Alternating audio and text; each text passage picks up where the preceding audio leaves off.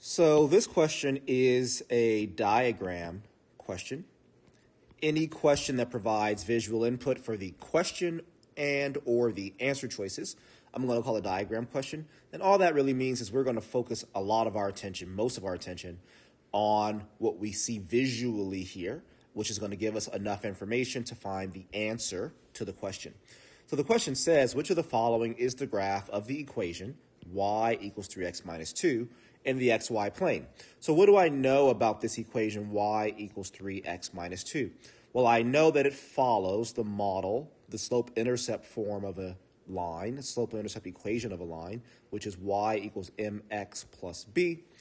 That tells me that m, or my slope, is equal to 3. B, or my y-intercept, is equal to negative 2. So I'm going to just write that out really fast. Y-intercept equals negative 2.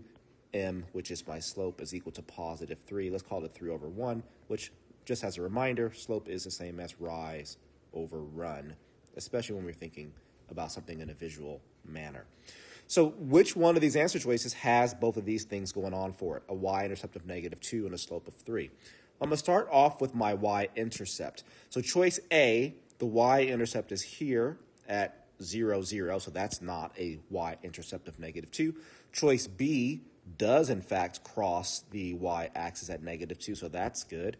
Choice C looks like it crosses here at negative 3, so that's no good.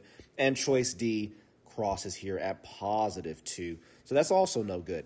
So really, based upon just the y-intercept, I'm able to determine that choice B is the correct answer.